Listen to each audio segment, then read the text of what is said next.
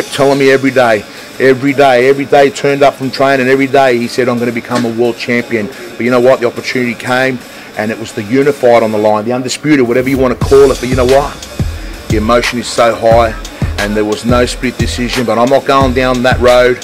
That was a fair and square win, and you know what, the underdog, the biggest underdog in history from Australia, is now Australia and Greece's greatest lightweight undisputed champion of the world.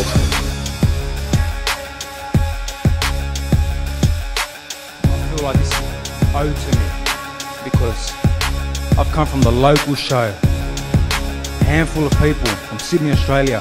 I've grinded my way, opened doors, been sparring partners, gone all around the world, gone into the backyards of former champions. Again, I'm going to go into the backyard of the undisputed champion for now, but I'm ready, man. I've been through it all. I haven't had no one pushing me. I haven't had no big platform.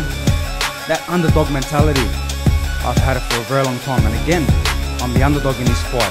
He is the favourite.